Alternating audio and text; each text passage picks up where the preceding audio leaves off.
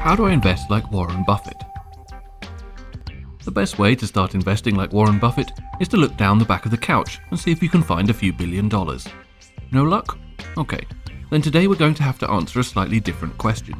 How do I invest like Warren Buffett if he only had my budget and knowledge?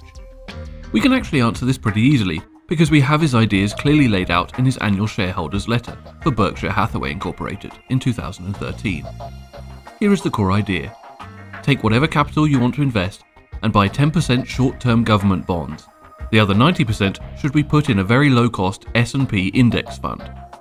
Alright, now some of you may be thinking, fine, but what the heck does that mean? Let's break down the terms. Government bonds are very low-risk investments with very low returns. Just to be clear, they are only low risk when they are issued by stable governments like the US, Norway, New Zealand, etc. You know that these countries are in a stable economic position, so even if there's a major financial disaster, they will still be able to pay their debts. Bonds have three basic lengths. Short term is 1 to 5 years, intermediate is 5 to 12, and long is 12 to 30. So, you buy a bond at a fixed term length with a fixed interest rate. Each year, you receive the interest and then you get your initial investment back when the bond expires. It's basically a guarantee of a low return, typically around 3%. Short term are the safest because there's less chance of a country collapsing within 5 years than in 15 years, say. Government bonds are your stable, boring base.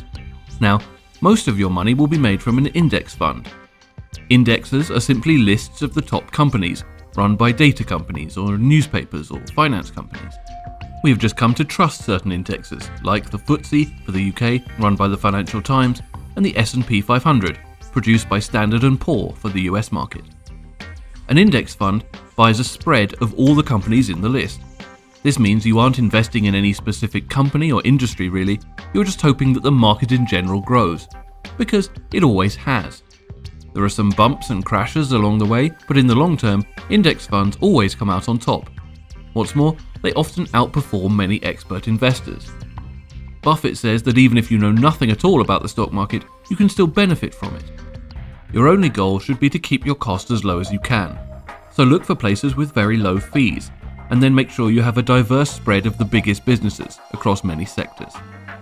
But what do you do if you have some experience and want to put that knowledge to use? Well, Buffett has a golden rule for this too. He says you should treat buying shares in a company just like buying the whole company.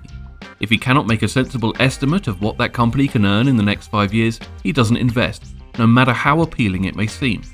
Because if you can't estimate, then you are simply tossing a coin.